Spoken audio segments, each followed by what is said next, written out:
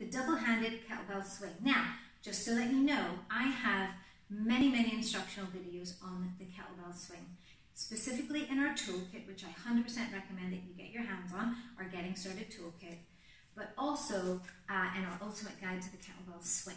You want to make sure that you're mastering the hip hinge and that you're not doing any of our common kettlebell mistakes, kettlebell swing mistakes, okay? So I'm going to demo this for you. I'm going to give you some key teaching points at the start, the middle, and the end, but I want to keep this video short so that you're seeing what you're doing here. But ultimately, if you feel like this isn't working, or you feel like this is hurting, or you're just a little bit more cautious of doing a kettlebell swing, please go and check out either our free resource or the Getting Started Toolkit for you to make sure that you're doing this right with good form, so that you're doing it effectively, so that you can get all the benefits of this amazing movement. Right, let's get on to it. You're going to do this with an 8 kilo or your 15-pound bell. You want to start with it at the top of the mat, and you're going to step back, okay, just like you normally do with the arches of the feet. You're going to push. You're going to start with your feet slightly wider than hip distance. Push your hips back into a hinge. Have you noticed that I'm not squatting? And the bell is not starting in my hands. Very important. Push your hips back.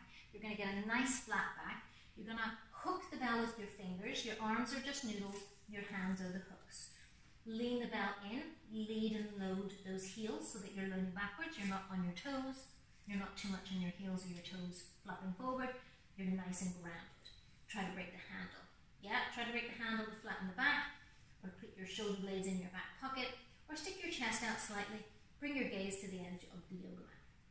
Then you're going to hike the kettlebell back, just like an American football. Exhale. Stand up tall. Drive those hips forward. Hinge. Then hip snap at the top.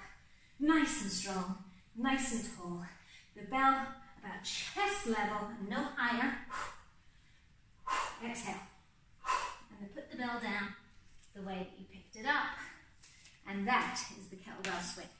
So I want you to make sure that you get all of those teaching points and that you practice.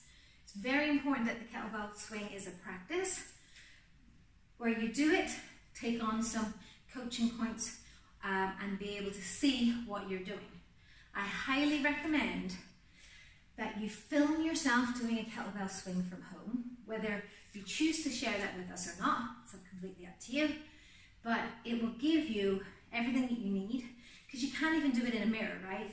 Because the mirror would be in front of you, but I need to see you from the side to see the hip hinge, just like you would need to see yourself.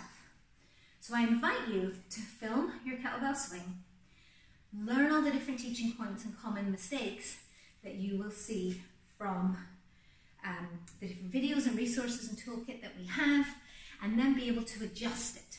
Because a kettlebell swing won't always be achieved the first time round. In fact, it might take you a good couple of weeks to be able to really practice it and master it, right? And then just as you've mastered it and feel strong with it, that's when you're able to go heavier, yeah?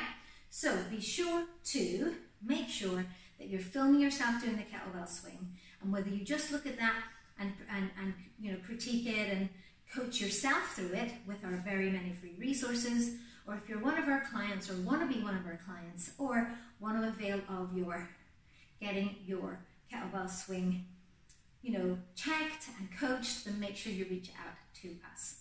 All right, enjoy your kettlebell swing.